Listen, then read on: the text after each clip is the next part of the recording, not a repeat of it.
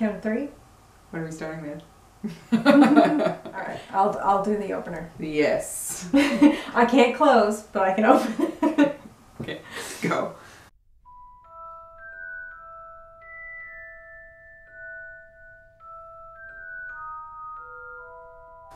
Hi everyone, welcome to Coats and Jackets, and we are back. This is Kimberly. And this is Mandy. And we're doing the Harry Potter book club on Pottermore. So we decided on a little format we're going to try and follow every week. Generally, we are going to attempt to get together on the weekends, but we both have very busy schedules. It's the summer, so sometimes we're going to be meeting in the evenings. But we're going to try and kind of do our own little version of the Twitter conversation. Yeah, every Friday, Pottermore, and it's on their official Twitter for the book club. Mm-hmm. So it's at WWBC. They have a Twitter discussion, a live one, and they will pose usually about 3 questions relating to the theme for that week. Once the questions are up on Fridays, we'll have a look at them, and anything that's not already covered in our video, that would be a good thing for us to discuss. We'll go back at the beginning of next week's, and we'll start with a little sort of discussion recap. Yes, just so that way we can also participate in the Twitter conversations and kind of bring you guys up to date on what they talk about too, if you're not participating in the book club. Last week we didn't really participate in the Twitter conversation. Most of it was an introduction. We did that in our video. But in our video last week we had discussed, we had a little bit of a nerd crossover moment, and we discussed as to which hobbits in the Lord of the Rings book series Would be in which house. Would be in which house. And we posted the question on our Facebook page, and I was going to say surprisingly, but it's not surprising because we know people. We know people. We know people. We know a lot of we travel in all the nerdy circles. All the nerdy circles. A conversation started. So there's going to be some clips, I think, going to be some photos, we're going to put them up here, so you're going to probably see those. They will randomly appear on the screen, people's comments. But one of the things that came up that we had also come to the same conclusion to in the video, and in fact it was the first thing that was said, was that, you know, Frodo was definitely Gryffindor. But they also figured that Samwise would be Gryffindor. That's true. I mean, Samwise is pretty brave. For really, he stuck by, and he's loyal. He is, which is why I feel like he's Hufflepuff. There's just something cuddly and loyal, and he values friendship so much that makes me think of Hufflepuff. It's true. And somebody else made the really good point that he's brave like Cedric, but is definitely a Hufflepuff, because Cedric Diggory was Hufflepuff. Oh, that's not untrue. But I don't know. I still... Come on, he made it to the Triwizard Tournament, and he would have won. I'm not going to say any spoilers. I'm going to keep my thoughts to myself until we get to that book. No spoilers until we get to that book. But I'm just saying. We'll talk about that later. I don't know. I definitely... I feel that if he had the choice, he would choose Gryffindor so that he could be with Frodo. Possibly. That's why I think he's going to be Gryffindor. Because, he does value friendship. He was being sorted, and Frodo had been sorted into Gryffindor. And he had the choice. They were like, as soon as he knew, he'd have done what Harry did, and he was thinking, oh, I want to be in Gryffindor because I want to be. He would have been pushing that. I think but so. But he's definitely Hufflepuff at heart. We'll agree there. All right. Okay. He could be a Hufflepuff at heart. We also discussed how all the other hobbits would be definitely Hufflepuff. Yeah, except for we had 2 other contestants for different houses. Mary. That's true. Because Mary has definitely got the cunning and like the ambition to be a Slytherin. He could be a Slytherin. He's a little tricksy hobbit. He's a very tricksy hobbit. He gets into some bad situations. He's not very hobbit-like for a hobbit. It's not very hobbit-like for a hobbit. I mean, I feel like, could very well fit into Slytherin. And then we talked about Bilbo. And we really thought that Bilbo would be more Ravenclaw. Yeah, well, I brought up Ravenclaw. Yes. You and someone else figured, well, more so Slytherin. But I'm thinking Ravenclaw. He tricked that dragon. Yeah, but I'm thinking Ravenclaw because he never wanted to be on the adventure in the first place. That's true. Once he was out on the adventure, he was very practical and logical, and he did everything by thinking it through and going, okay, what's the next thing I have to do to get out of it? He was very Hermione-like, which is, as we've mentioned, is also very Ravenclaw-like, other than the fact that she was willing to break the rules. Mm-hmm. Whereas, had he been left alone to have his quiet life, Bilbo would have never broken any rules or been on any adventures. He was writing a book. And he was writing a book before he left, yeah. Okay. So I feel like he's very Ravenclaw-ish. He could be a bit more Ravenclaw. I will agree that yes, he would probably be sorted into Ravenclaw. Definitely not Gryffindor, because he definitely didn't want any of that, even though he was brave. He was brave, but only because he was pushed. He was pushed into braveness. Whereas, you know, that's another point for Samwise for Gryffindor, because he would have followed Frodo anywhere. He would have followed Frodo anywhere. To the ends of the world, in fact. Into a flaming mountain. Just saying. I guess we'll move on to our next topic. Yeah, so we'll move on to our main theme now. Mm-hmm. And our main theme for the week is magic and the Muggle world. Magic in the Muggle world. There's so many things about magic in the Muggle world. I guess most importantly is like, we're going to start with the types of magical concepts and devices that some of them you see there, and how, when these books were written, some of these concepts were technologically not... They weren't a thing. They weren't a thing. This was 1997, so a lot of these things were not even in the realm of, like, you thought they could exist. So now, I mean, you're kind of thinking, well, some of that stuff does exist. For example, moving pictures. So the idea of having a picture frame that moved back then, that just didn't happen. But now you have digital... You can buy them. And you can buy them so that you put SD cards into them. Mm-hmm. And it not only will scroll through your pictures, but the thing that makes it the most like the animated pictures in the Harry Potter world mm-hmm. is that you can do short video clips. So you can actually play like little short videos, so it looks like each short picture or video is moving and telling that story, and then it does the next little thing. Well, I think of the perfect example of, this is going to sound real cheesy, but during Christmas, you can get that fireplace channel. And with your flat screen TV mounted on your wall, it looks like a moving picture. There's usually some music in the background. Every so often a hand comes in and stokes the fire. Maybe a cat walks past, they really jazz it up. But I mean, I think of that, like television back then, you had the huge monstrous devices. Now they're this flat picture frame you hang on your wall. Yeah. So not even just like those digital picture frames that you can put photos in, you can put videos in, but you can actually have that monitor that could be playing a video. And the aquarium channel, which is very much like your fireplace channel. Very much enjoy the aquarium channel. Aquarium. My cat likes the aquarium channel.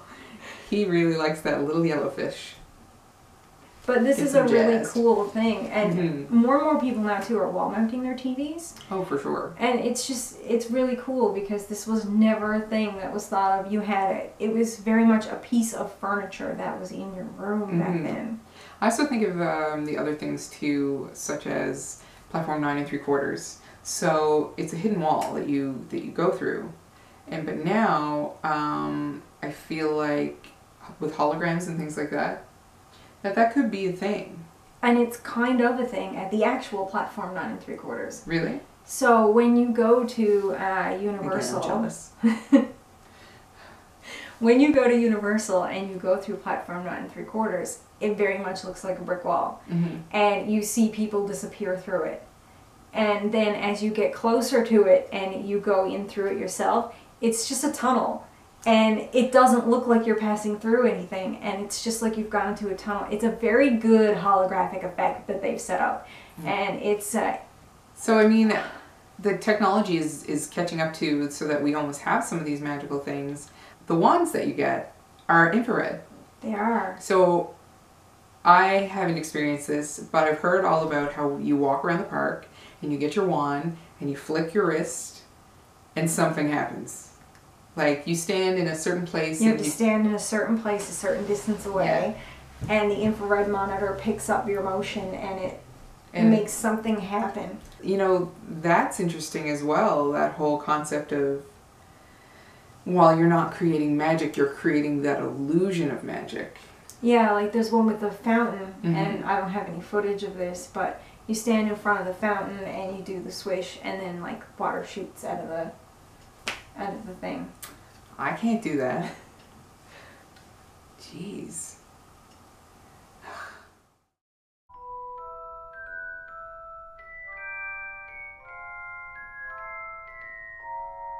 In Hogwarts, there are a lot of ghosts kind of floating around.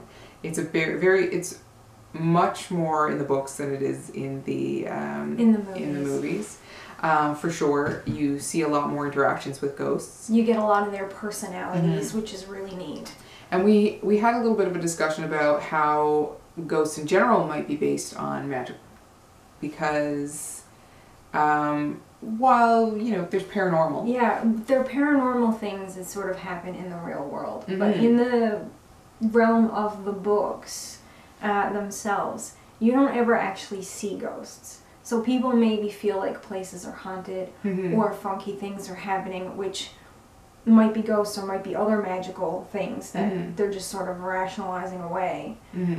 But you very much don't see them. No. Whereas in the wizarding world, you can see ghosts. They're very visible. You have conversations with them as if they're right there. You watch them float through things. So I mean, the idea that ghosts may be, you know, in the Muggle world, may just be remnants of these wizards and witches who have passed away, and the reason why we can't see them is because we're not in tune with that. We don't have the magic to see them. Yeah, basically. I mean, we don't have that magical gene. Yeah. So because Hermione is Muggle-born, as we know, so it's very much a gene that's you either have it or you don't.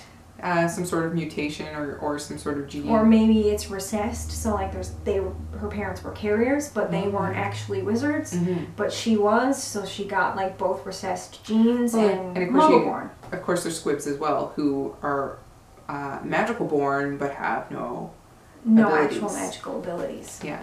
You know what else is cool? What? When we very first meet Dumbledore, he's got this strange little device, and it looks like a lighter. And we thought it was called, because we were confused about the name, right? Yeah, there was some confusion over the name, because first when they introduce it, and of course they're introducing a lot of magical concepts right away. Yes. And it's done in a very natural way. So initially when it's referred to as a put-outer. And that's the only reference to it we get.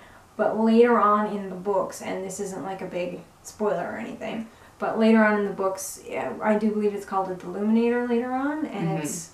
I feel like that's we're not given a proper name right now, it's just sort of a put-outer. Also been a while since I read the 7th book, or the 6th book. It's the 7th book. It's in the 7th book. Okay, but that whole concept of the being able to take out the light, like, how often have you looked out across the street and your neighbors have power and you don't? Yeah. Or you have power and they don't, and you're like, suckers. Or you're going down the street somewhere and like a couple of lights go out. Just go out in front of you.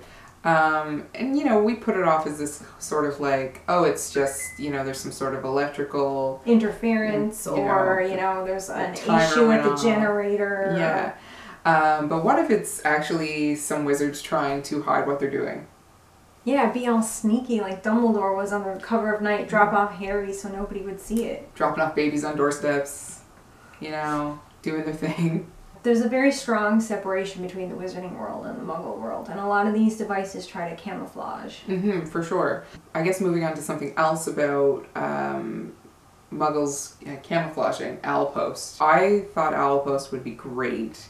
You have an owl delivering your mail, come to your house, they know exactly where you are, like, delivered to your house. I like it when they're carrying packages and there's, like, more than one owl. Yeah, and a couple owls have to take a package. I try and picture that with eBay. And, like, me ordering the books off Amazon. Old school drones. It's just owls bringing things. Right? It's like, don't mind me, just 50 pounds of books. Like 12 owls. But other than when it starts to get up in number, like, it's not really something you'd overly notice other than to say, oh, hey, look, there's an owl. Yeah. Like, that's kind of cool. In the day, which is a little off, but fine, that happens. So they are, you don't really think about them. The other thing about Owl Post is you were mentioning about the addresses. Yeah, so when Harry gets the letters in the first chapter, or not the first chapter, but anyways, in the first part of the book, when he gets all the letters, the address keeps changing so that it can actually get to him. So every time they try to move or hide where he is, the address changes.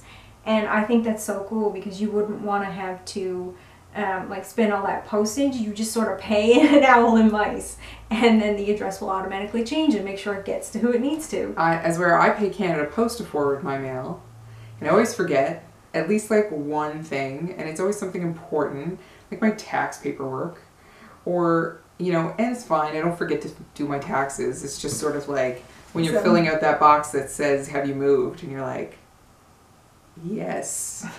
It's that one niggling little thing you always forget somewhere. Yes, I did move. Like 11 months ago. Or you get a magazine subscription for several years for somebody that doesn't live there. I'm getting a magazine subscription right now. That it keeps getting renewed.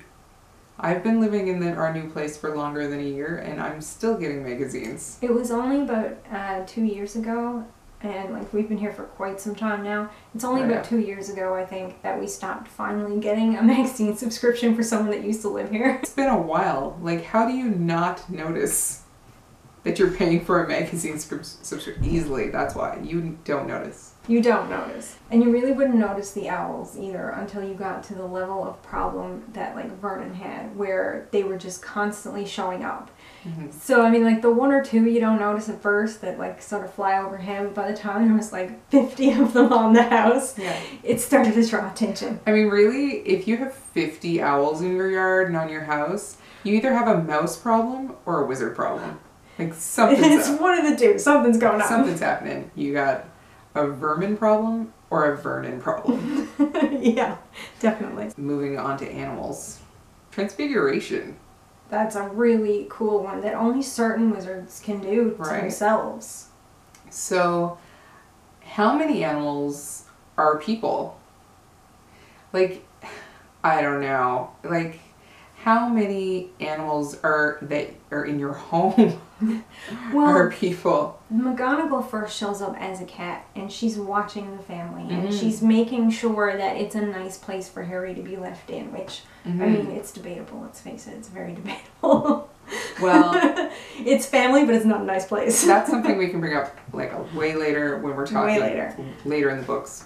But she's a cat, and only a cat, and Vernon gets the sense of something like staring at him, and like maybe that cat was watching him. And I mean, animals just watch you all the time. They're a little creepy. You can feel it too. It's the same as when a person watches you. Like if your animal is really staring at you because it wants something, you can feel that stare pierce. I mean, it's like I'll turn around and just know that animal's staring at me. I mean, my cat wants to be fed 3 times a day.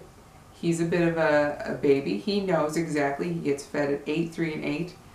And he absolutely at like 7:55 p.m. Like he knows how to read time, which I don't think a cat can do, but a wizard can do. The whole concept of all of these animals being out and about, and not just cats and dogs. Any type of animal. They could be any type of animal. They could be insects. They could be anything. Like the ultimate spy. So, and the ultimate way to go undercover if they wanted. But the only thing with that is it is limited. Not all wizards can turn themselves into animals. It's a very, very hard skill. That's true. But they can transfigure other objects into different things, and they don't have to be animals. They could be anything. Like, they can transfigure objects, and that's something they learn as we start reading through this first book. That's one of their classes. That's true. And that would be a great skill. Like, oh... It's like, oh, I wish I had pie. Look, there's pie.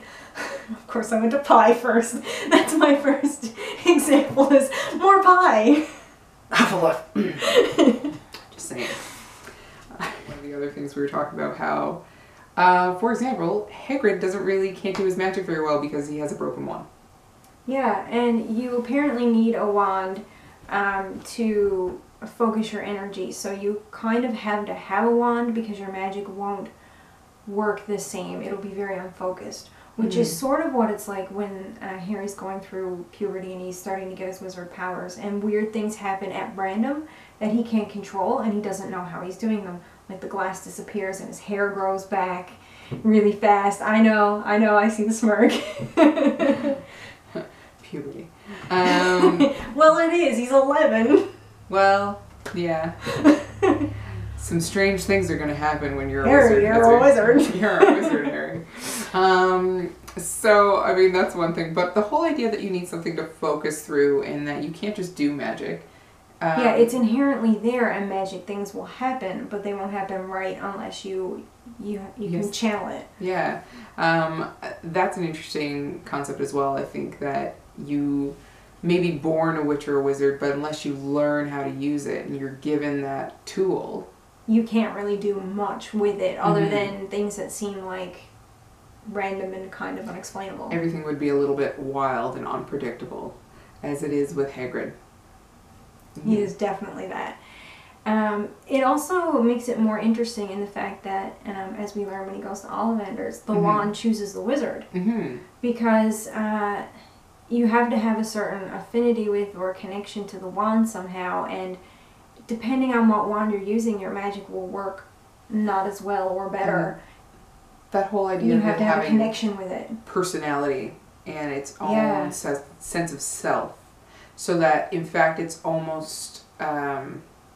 it's almost an entity without being an entity. That's what I'm thinking. Like, it matters what animal donated a part to it, and it matters what tree it came from, as though all life has a certain essence. And it is something that you see a little bit more in the book, that as the book series go on, that certain types of wands are more finicky than others. They are not more rigid, not as flexible, and you know, just like the people who have them.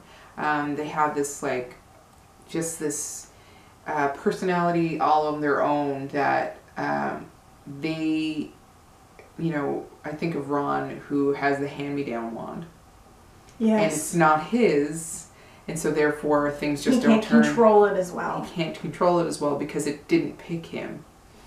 So I thought that was always a really interesting concept as well. But it also suited him in that everything with the Weasleys, they're said, is very hand-me-down. Was hand-me-down, yeah. And he's the youngest of a set of brothers. Now, he does have another sister, but he's the youngest of the brothers. So he would always be the last one to get everything handed down. So the only thing that we thought was a main thing that wizards use in the Muggle world as a disguise device, because they don't really get... I guess how the real transportation is supposed to work, because they fly on brooms. It's true. They or just use teleport. Vehicles to get around in the same way you would a broom. That's exactly. Flying motorcycle.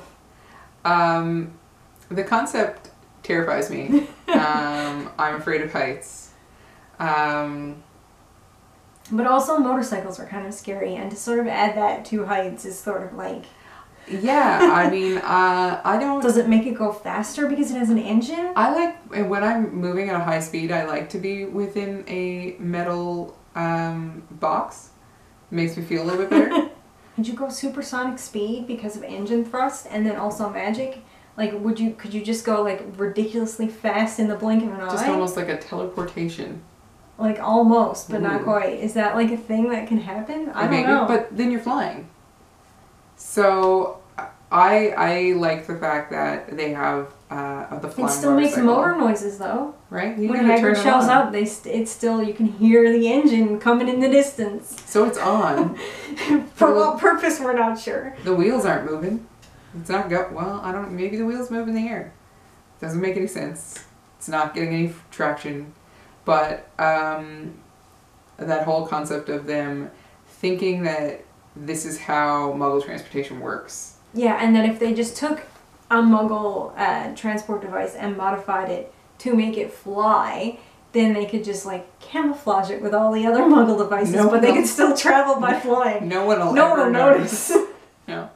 not this giant thing screaming through the air that never would. Just go past the moon. They'll never notice. Just like but an by ET. the time they park it, they'll never distinguish it from any other Muggle transportation. It looks exactly the same on the ground. Logic. Logic. We decided that rather than completely cover everything, we'd sort of do a top 5 things that we thought were pretty cool about the Wizarding World. Yeah, flying was number 5. I just think it would be a great time saver. Although then the traffic in the ground would just be traffic in the air. Yeah, and heights are still an issue for us. That's why we have it at 5. But what made it a little cooler was the idea that there's also games and things done on it, like Quidditch. Like Quidditch, yeah. That would be fun.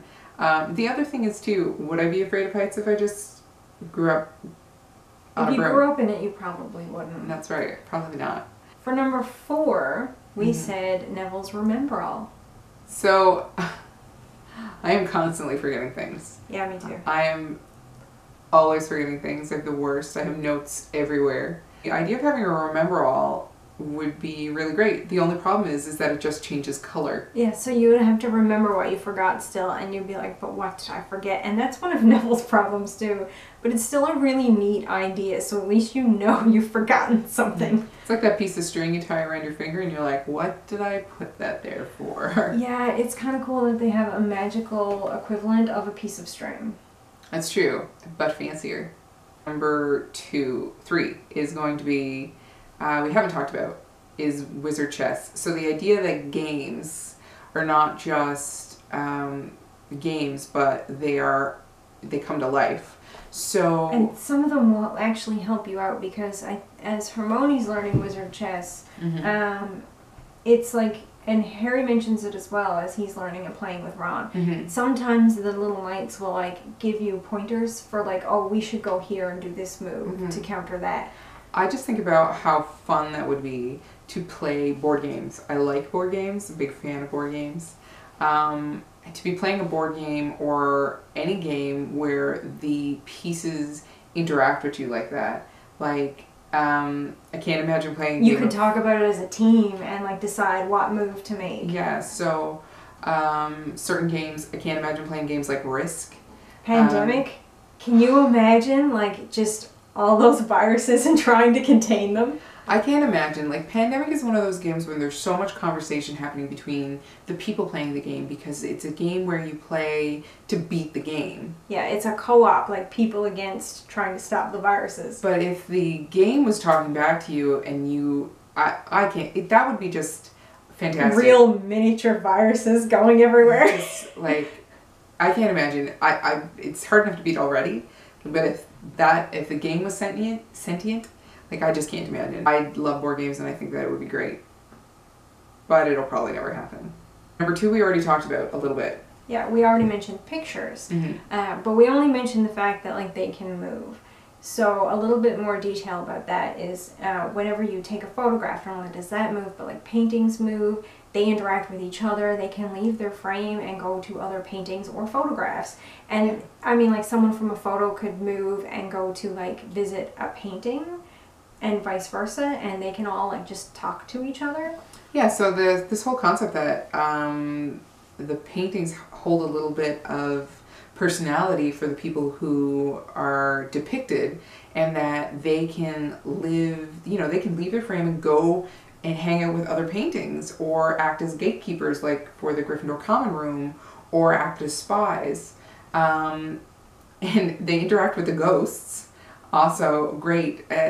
All the time. That's an interesting concept as well, the fact that they have a life outside their frame.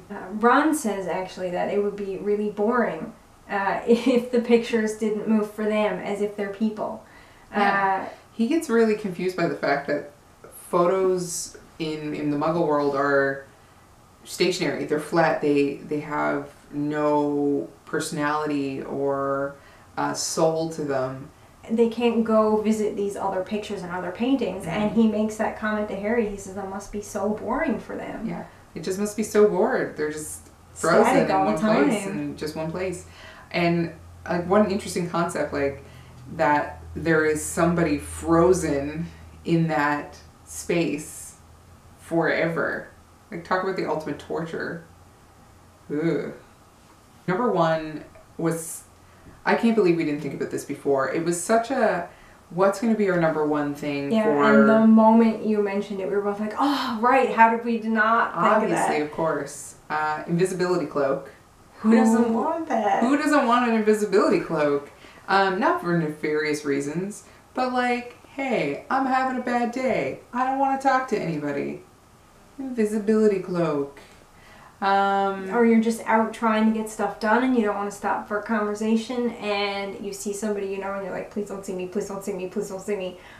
But then they'll obviously see you. Especially that one time you leave your house in pajamas. Oh, definitely. That one time it couldn't be helped because you're just starting across the street. It's going to be 5 seconds. You're not going to see anyone you know. Just need to go to that corner store to get that milk to make that breakfast.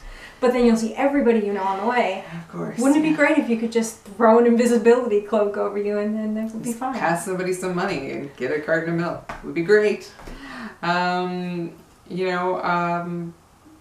So... Steal that last piece of pie. Of course, back to pie for you. Back to pie. Stealing that last piece of pie. How often do you have pie? Should I just always come over here with pie? Probably. I mean, you don't have to, but I wouldn't say no. Yeah, I think that's really it for this week, eh? That's it for this week for Magic and Muggles. There'll probably be some more things. Like I said, we'll recap that with the Twitter discussion at the beginning of next week. Mm-hmm. And so next week, the theme is first impressions. Yeah, next week's is first impressions. So that's going to be a really great topic. Mm-hmm. And until then, we solemnly swear that we're up to no good. See ya! You know what's cool? You know what's cool? It just seems so surprised, like I was talking. I was trying to be like, I'm paying attention. I'm paying attention. I'm not bewildered that you're saying Maybe that'll things. make the outtakes.